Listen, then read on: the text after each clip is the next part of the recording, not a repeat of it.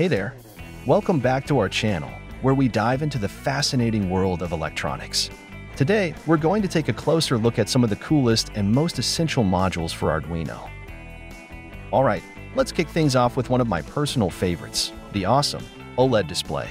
This tiny module is an incredible tool for showcasing data in a compact and visually stunning way.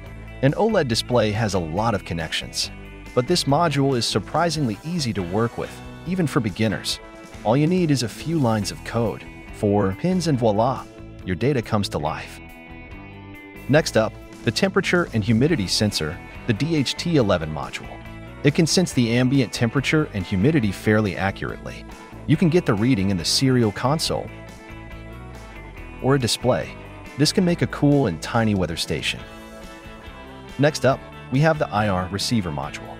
This little LED allows your Arduino to receive and decode various infrared signals, making it perfect for controlling your projects using a remote.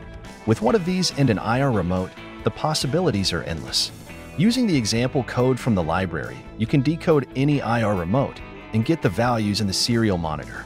After, you can use these values and wirelessly control all your Arduino projects. Very useful. Next up, the ultrasonic distance sensor module. This bad boy uses ultrasonic waves to measure distances accurately. This module has got the good range and precision. Commonly used in object-avoiding cars or robots, this module is useful in many ways. We can get the distance measured in the serial monitor or using our handy OLED display. Look how accurate the reading is. Next up, the LDR module. This humble module can measure the intensity of light in your surroundings.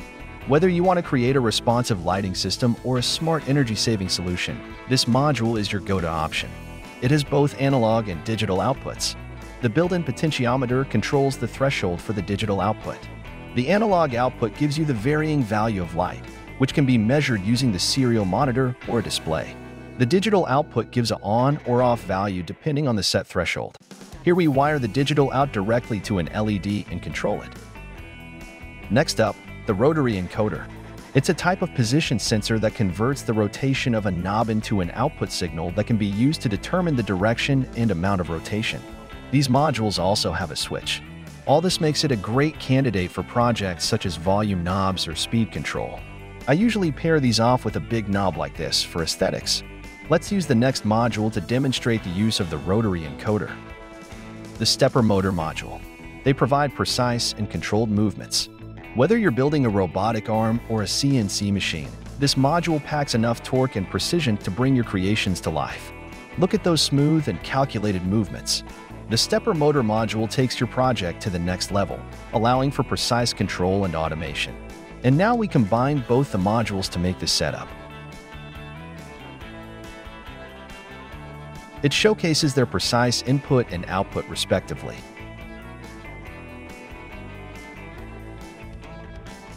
An honorable mention goes to the ESP01 module. For some reason, if you want to use an Arduino Uno instead of an ESP8266, this little module helps you add Wi-Fi to your project.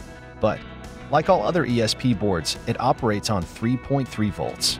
You can either make a simple board like this to convert the signals from the Arduino, or these converter modules are also readily available to buy online. All the product and library links are in the description. If you need any help with code or libraries, leave a comment. Like and subscribe for more content like this.